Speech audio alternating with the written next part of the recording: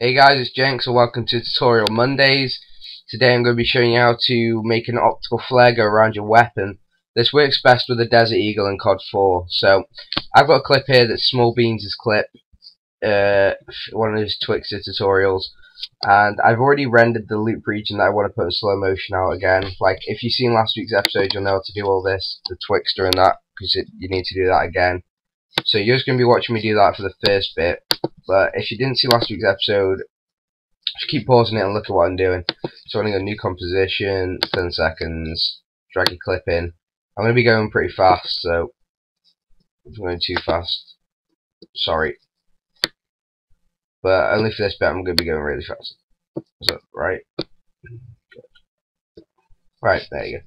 Effects, RE Vision plugins, took to 4.5, motion sensitivity 0, because I don't want it being all blurry. Speed free, free. Smart blend layer, frame blending, pixel motion, layer, time, enable time remapping. There we got our Twixter. So I'm going to put this in the quarter, and what I'm going to do, I'm going to zoom in on my Desert Eagle. I think. Okay. Now I'm going to get to a bit that I want the optical flare to come in. It's around about here. Now, you need to download the optical flare effect. You can find it on YouTube. I'll try to find a link and put it in the description like I did for Twixter last week. Try to help you guys out, okay? So, you want to go to effect when you have it installed, Video Copilot and Optical Flares.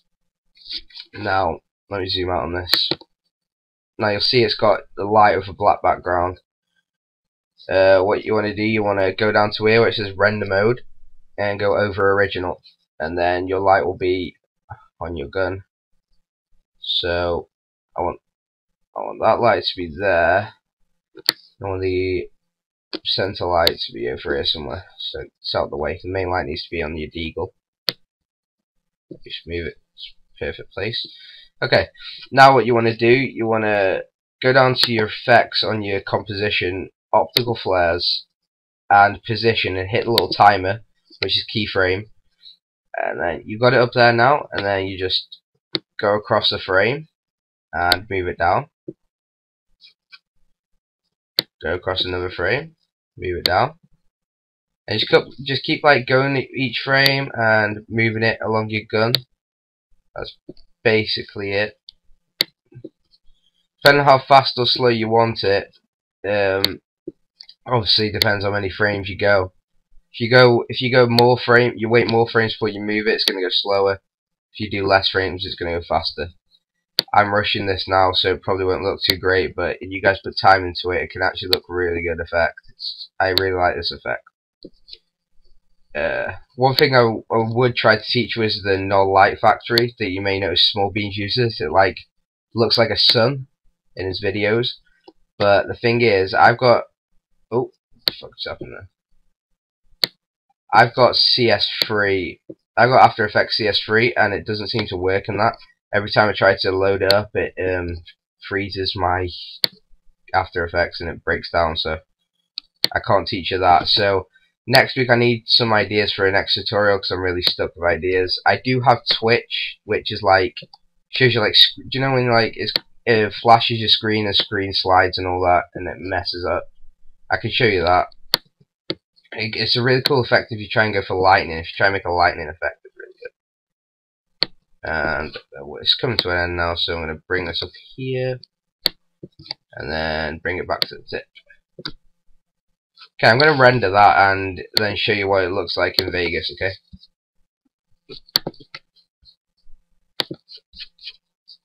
Let me just pause this for a minute. BRB. We're back and I've added some colour correction to it. You can view it here. This is how it looks. So hopefully it'll play. And it goes round the gun. Finishes. Looks alright. You guys can try it. I'll render it out and put at the end of this video the clip. So yeah guys, it's been Jenks for Tutorial Mondays. If you got any ideas for the next episode, please please write in the comments, and Give it a thumbs up on that, because I'll keep doing the series if you thumb it up. If you don't, then there's no point, is there? Alright. See you later, guys. Peace.